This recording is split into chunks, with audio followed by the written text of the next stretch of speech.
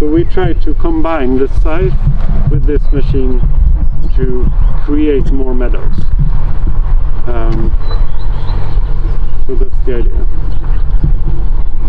And it's also one thing that is really important with this is that it's remote controlled. So you are not usually when you have a machine like this, you hold it in your hands and it vibrates really much. So you can only go for an hour or so. So it's really not very ergonomic. We have an old machine like that, and it's really. So this is an improvement also from an ergonomic perspective. Curious, the battery goes back here, can be unplugged and taken out and charged out of the machine. I guess you could have two separate batteries if you were to wanted to, if you were doing really big areas. But I've heard it has about 8 hours of battery time, so you can go more or less a full day with it. Then you have a key. And you charge it without taking the battery out? Yes, we just open this and plug it into the charger. Key and 2 safety switches, one on the remote and one on the machine. Awake. To connect to the machine, you have the leftmost what do you call this, switch that you hold down until you get the confirmation sound, and now you're in kind of driving mode. Alright, you have to push the joystick once and then it activates, so now you can control it. When you drive it with the cutters up, it's really front heavy, so you'll notice if you go forward and stop, it will want to tilt forward, but as soon as you lower that, it's super stable. As you said, it has a really low center of gravity, so it can handle most terrain. Then next thing is to lower the blade to the ground, and then you have the second furthest to the right, and you have to hold that until it gives you an audio response.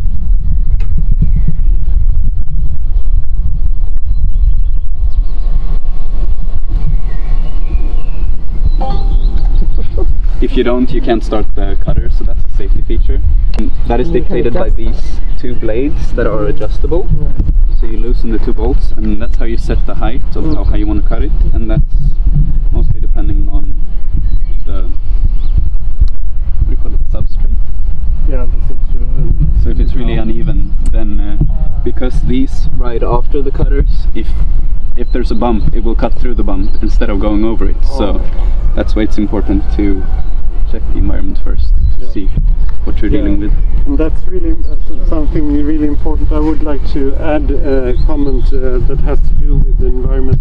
So it's a good idea to not make this a trap for animals. It's good to walk. Usually we don't walk in the meadow before we cut it. That it's forbidden. It makes the work so much harder. But it's a good idea to walk through the area before you go with the machine, so you scare the animals away. And then also to not go in a circle round and round, because then you trap the animals and then they have nowhere to go in the middle. So it's better to go from one side and then you just scare them away to the side, so they have somewhere to escape. So that's some points to not make this into a trap for animals in the field. And while it might be tempting because it is remote controlled, you should always walk side by side with the machine so you can see anything that's in front. So yes, now that we've lowered it all the way and gotten the audio response, we have the rightmost switch which activates the blades, and you have to activate that in combination with the signal switch, so the 2 outermost switches.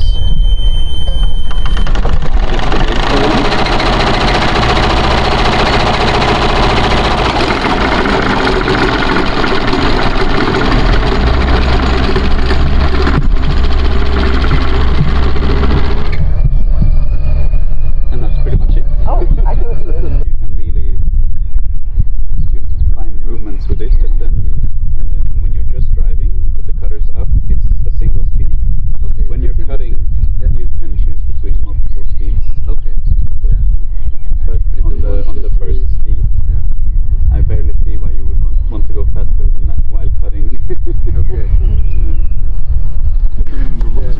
Okay, so now everything's turned on, the keys turned on, and the switches are on. So now to establish a signal, you flip that switch and hold it upwards. Yeah, so now it has control. Now, to start driving it, you need to tap the joystick once upwards. So now you can drive it, and this is left, right, front, back, so you can just try moving it a bit. Yeah, sure. If you would cut the line not close to new meadow, that would be nice. Oops. Yeah, that's what the front heavy I was talking about. It's